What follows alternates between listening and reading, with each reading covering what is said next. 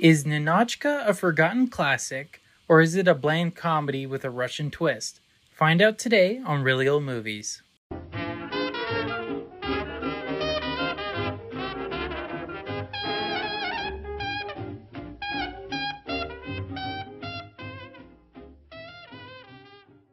Welcome to Really Old Movies. I'm your host, Harrison Scullin, and today I'll be discussing Ninotchka from 1939, starring Greta Garbo. Some essential movie details. This movie has several writers, including future director Billy Wilder, as well as the director of this movie, Ernst Lubitsch, who Wilder tried to convince the Writers Guild of America to give him writing credit, to give Lubitsch writing credit, but it was turned down due to the fact that he was also the director. And so now we'll get into the basic plot. A group of Russian men are sent to Paris to get some jewels they believe belong to the people in Moscow, not to the Grand Duchess who they really belong to. After failing to retrieve them, Ninotchka, played by Greta Garbo, is sent to get those jewels. She meets Count Leon, who falls madly in love with her, without realizing she is the one who's trying to sell the jewels. When he finds out, she runs away, but he doesn't care that she's a Russian or that she's trying to sell the jewels. So because of this, they meet up again and both start to be romantic with each other. After a while, she starts to realize that capitalism is a good thing and not something she should fight against. But after much convincing from the Duchess herself, she decides to go through with the deal and return back to Russia. And when she does so, she goes back to her small apartment where she's depressed, thinking about dancing with Leon. And she receives a love note from Leon, but it's completely censored out with black ink, so she can't read it at all. So she's very sad about that. And then her boss, played by Bela Lugosi, calls her in to go to Constantinople because once again these three Russian men are missing and they've been messing up a deal that they're trying to make in that country. So when she arrives to Constantinople, she discovers that the reason why is because these men have started a restaurant and have zero plan to return to Russia.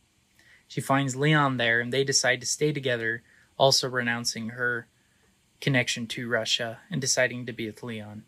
And that's where the film ends. Alright, so now we'll get into my thoughts on the movie. The plot, I gave it a 2 out of 5. I thought it was terrible. I really didn't like the storyline at all. I thought the concept, the idea of it was interesting. I've seen it done a couple times in modern days, but I thought the execution was really bad. I didn't like how easily they fall in love with each other. It was way too quick, way too easy. And I also don't like the Duchess herself. I think she's a very annoying character. And the fact that she's kind of the center of it, kind of the heart of the reason of this movie, did not like that at all. So yeah, that's why I gave the plot a 2 out of 5. In regards to acting, I gave it a 3 out of 5. I thought it was okay. Greta Garbo is believable as a straight-shooting Russian. I haven't seen her in any other movies, so this is my first time seeing her. So I thought she was good. Now, Melvin Douglas, who plays Leon, he's super annoying. I did not like him at all. He was way too lovey-dovey and gushing all over her. It was very annoying and very frustrating. I actually like the scenes more with him just alone interacting with people, like when he's trying to get into Russia with a visa. That part was pretty funny. I wish there was more of that. He's when they're together, it's just so lovey-dovey, so over the top. I couldn't handle it. It was pretty frustrating. So in regards to directing, I gave it a 2 out of 5. I thought it was awful. I just hated the plot, and honestly, I believe the reason why is because there were too many writers. I think there were like 5 or 6 in total that wrote this movie, and you can tell too many cooks in the kitchen, you know. I think Ernst should have stuck with just the directing and have Wilder write it. Billy Wilder, he wasn't a very famous person yet, so I kind of wish he just wrote it and not have all these people writing it, because it did not flow well, it did not work well. The comedy was fine. I liked those parts of it, but I didn't like the rest. It was very all over the place. Especially because we'd have some very serious scene and then comedy, then serious scene, then comedy. And I just couldn't stand it. I didn't like it very much.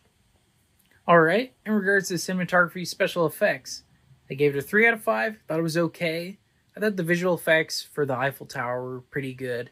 Obviously, this was made in Hollywood. This was not made overseas or anything like that, which makes sense. I mean, most movies were back then. They were made in a studio. So the rest of it is just your standard kind of fixed position where each scene is just set up like a stage play. You know, characters go in and go out, that sort of thing. They're in the one scenario, which is fine. I don't mind that. So that's why I gave 3 out of 5. Just standard. All right, in regards to the music, I gave it a 3 out of 5. Thought it was average. Nothing to write home about. I think it was just okay. Yeah, that's about it. So, tallying that all up, that brings my Letterboxd score to a 2.6 out of 5, which I'm rounding to a 3 out of 5. It's a very low 3 out of 5. Would I recommend it? I'll be honest, no. I thought it was way too sappy and a very messy storyline. Like I said, it was serious at some moments and then really slapstick in others. Did not fit together at all. It couldn't decide if it wanted to be a comedy or a melodrama. It was just all over the place. I think the historical context was interesting. That may be enough to watch it. I don't know. You know, the fact of how terrible it was for people living in Russia. But at that time, but other than that, I thought the romance itself ruined it. I think that was the low point of the movie. That's kind of the whole point, is this romance. And I just did not like it. Like I said, they fall in love way too fast. There's no real setup to it. I just did not like it. All right. Well, those are my thoughts on Ninotchka from 1939. Thank you so much for listening to today's episode. Make sure to subscribe to our Instagram and Facebook at Really Old Movies, where I discuss details about the week's particular film. New podcast episodes are released Saturdays at 8 p.m. Pacific Standard Time on Apple Podcasts, Spotify, and Amazon Music. All right, thank you so much. This has been Really Old Movies. I'm your host, Harrison Scullin. Take care.